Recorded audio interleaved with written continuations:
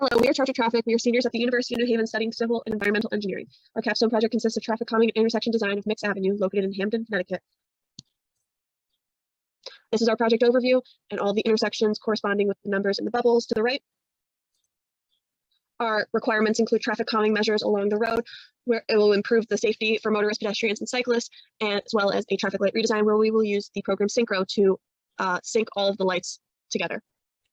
These are the Connecticut DOT volumes and speeds data. As you can see, the 85th and 50th percentile speeds are way over the posted speed limit. These mean that at least 50% of all drivers are traveling over the speed limit. This is an issue because it causes crashes and issues along the road. As you can see here, the intersection-related crashes are much less than the not at intersection crashes. This is because of the high speeds, which causes severe injuries or fatalities with pedestrians and bicyclists.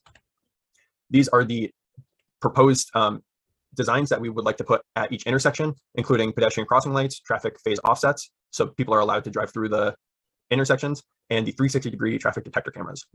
Along Mix Avenue, specifically, we would like to implement sidewalks and redesign the sidewalks as they are, crosswalks, bicycle lanes, and a lane width reduction.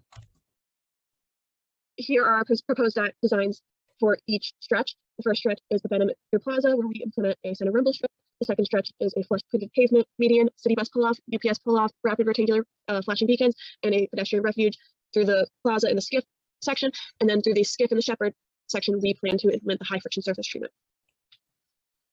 At specific intersections such as Skiff Street and Shepherd Avenue, we plan to implement a pedestrian crosswalk at Skiff and a decreased angle approach for the channelized right turn at Shepherd.